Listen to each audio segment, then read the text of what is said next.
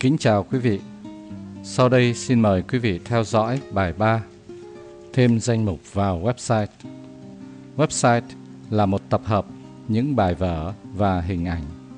Những bài vở và hình ảnh này được sắp xếp vào những phần mục mà tiếng Việt gọi là danh mục. Đối với người quản lý website, những phần mục này được gọi là danh mục của website. Những danh mục này thường hiện ra trong các menu của website. Website mới lập của quý vị có thể mới chỉ có một danh mục, đó là homepage, là trang đầu tiên người ta thấy khi vào website. Bây giờ chúng ta hãy thêm một số danh mục vào website mới lập này. Trong hướng dẫn sau đây, chúng ta sẽ thêm một danh mục trong phần tiếng Anh của website. Tên danh mục là Writings, và danh mục này sẽ hiện lên trên left menu. Cách làm: vào Control Panel như thường lệ,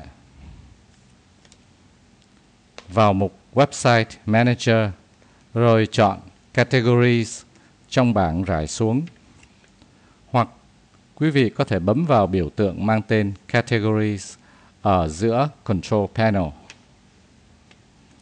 Quý vị sẽ thấy danh sách các danh mục hiện hữu của website. Tuy nhiên, trước tiên, quý vị phải cho biết muốn quản lý site của ngôn ngữ nào.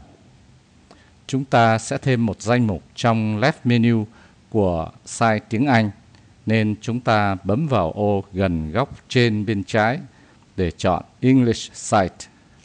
Danh sách sẽ hiện ra các danh mục trong site tiếng Anh, tức là phần tiếng Anh. Trong danh sách này, chỉ có một danh mục đang hiện trên website, đó là danh mục Homepage trong left menu.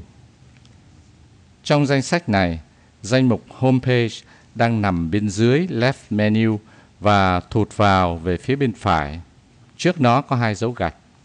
Cách trình bày như vậy để cho quý vị biết nó là danh mục con của left menu, nghĩa là danh mục này thuộc về left menu.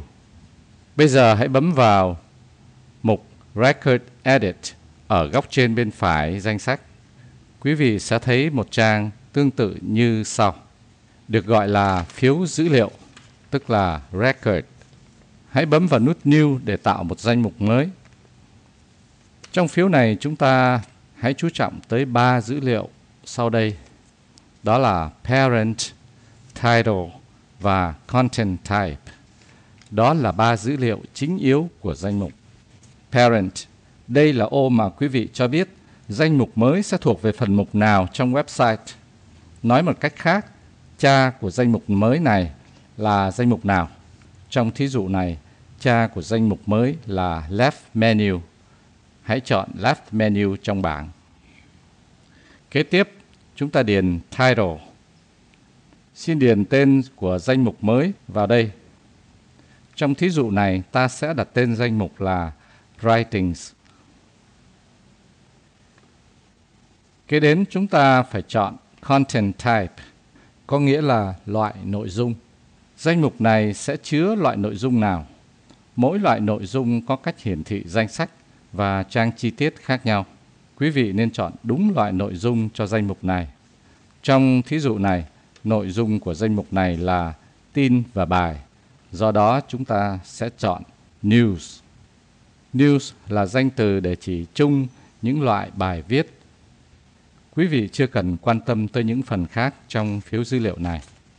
Sau khi điền xong những dữ liệu quan trọng của danh mục này, hãy bấm nút Add ở đầu trang hoặc cuối trang. Thông báo Data Added Successfully sẽ hiện ra ở góc trên bên trái. Kế tiếp, bạn hãy vào website để kiểm soát xem danh mục này đã hiện ra chưa. Quý vị cần phải bấm vào nút Refresh để cập nhật trang này. Left menu của chúng ta đã có thêm danh mục Writings. Tuy nhiên, nó lại ở bên trên của Homepage, do đó chúng ta cần rời nó xuống bên dưới Homepage. Chúng ta hãy làm tiếp công việc thay đổi thứ tự của danh mục này cho hợp lý. Hãy trở lại phiếu dữ liệu.